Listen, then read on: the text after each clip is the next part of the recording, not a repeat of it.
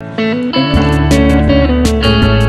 Conor here in Madrid again teaching, and I wanted to talk about two ways of approaching life: resources or resourcefulness.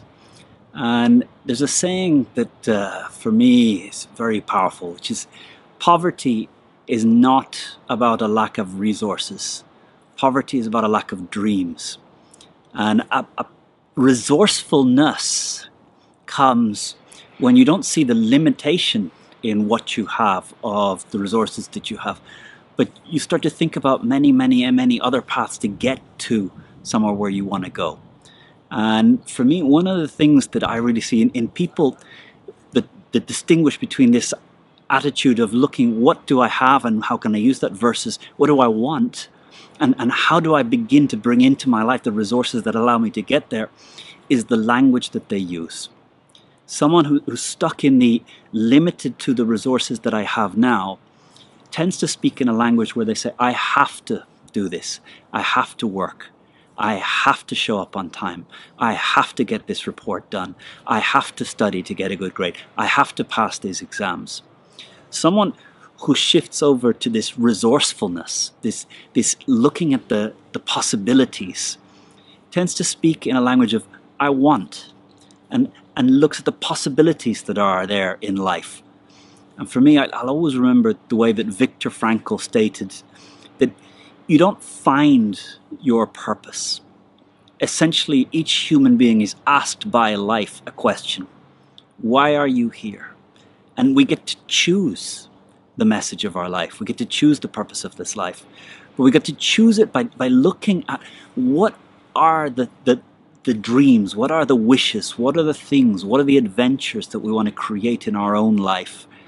And begin there, versus beginning with thinking about the limitations, the set of resources that you have right now. And it's a difficult switch for many people to switch. But to me, one of the beginnings is to pay close attention to how often you say, I have to do things, versus I want to do things. The second, I think, is looking at the time horizon that you generally use to look at life. If your time horizon is very long term, and for me, I tend to say to people that there's only two time horizons that really matter: 30 years into the future and today or this week. 30 years into the future is long enough time that you can have big dreams of the types of projects that you could complete, the types of ways that you can really impact the world. A 5-year view, you're not going to be able to change the world. You're not going to be able to make a huge difference in 5 years. But if you can change your view of what can I accomplish over 30 years, how many people can I bring on board to make a difference over 30 years, you can really dream big and really connect in a meaningful way to the types of ways that you can use your life to make a difference. If you're thinking about this year, it's very hard to make big, important, lasting changes in a 12-month or a 1 month or in a 1-week time horizon.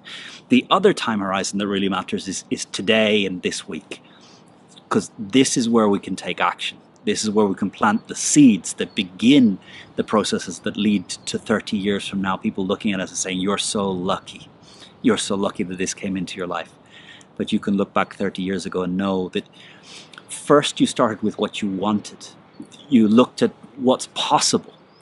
And only later you thought, well, what resources do I have and what resources will I need to make this possibility a reality? But for me, these two things: watch your language, have to versus want to, and your time horizon.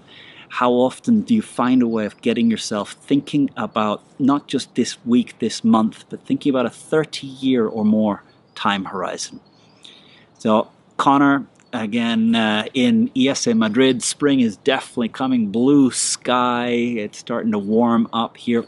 Hope you're well, hope you're having a great weekend wherever you are. Have a good one.